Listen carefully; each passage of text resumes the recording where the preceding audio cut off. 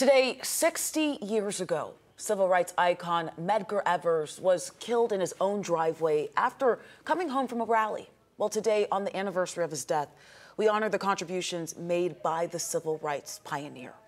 The Mississippi native served as the NAACP's first field officer in Mississippi, where throughout his short life, he spoke out against racism and fought Jim Crow laws. Today, Evers' wife, 90-year-old Merle Evers Williams, honored her late husband.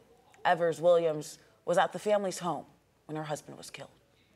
Hatred would rise within me when I saw certain things on television that reminded me of my past, that reminded me of my husband, the father of my children, being shot down at the doorstep of our home.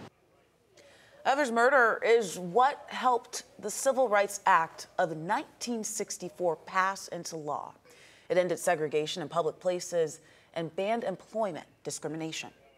He left behind a shining example of what dedicated individuals to the struggle can do in a short period of time. And today, Evers would have turned 98 years old.